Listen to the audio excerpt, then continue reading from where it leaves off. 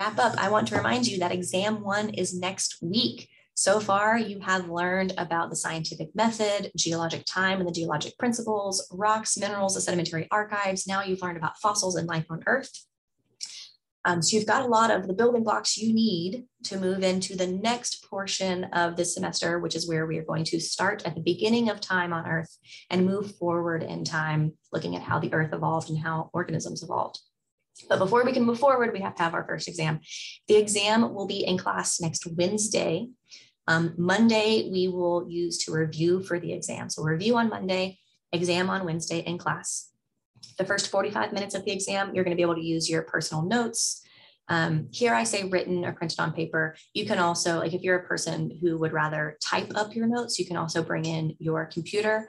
I will be sitting in the back of the classroom, so I will be able to see everybody's computer screens, which means I will know whether you go to the internet, which you are not allowed to do for the first 45 minutes. You will be allowed to do that for the next 30 minutes.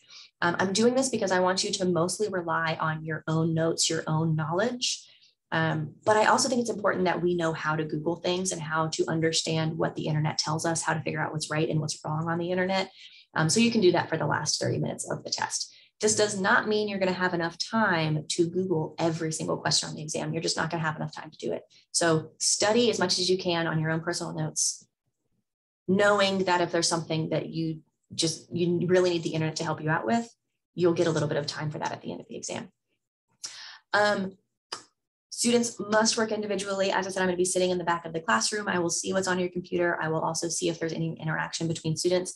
Every single year, students cheat on my exams, and every single year I catch them.